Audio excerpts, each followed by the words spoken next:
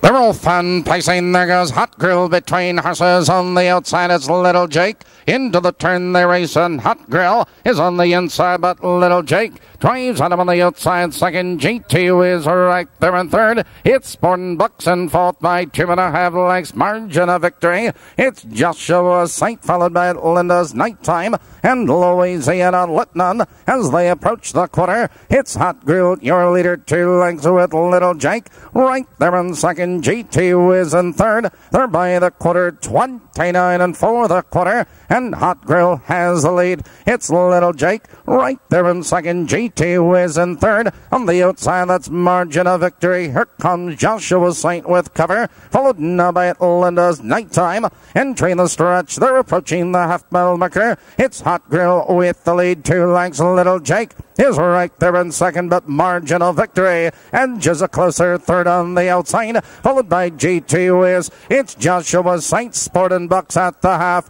101 and 3 into the clubhouse turn they race, and Hot Grill maintains a lead a length and a quarter. It's Little Jake. He's getting the trip in second. Margin of Victory moving third on the outside, followed now by Joshua Saint. On the inside, it's GT is and Linda's Nighttime.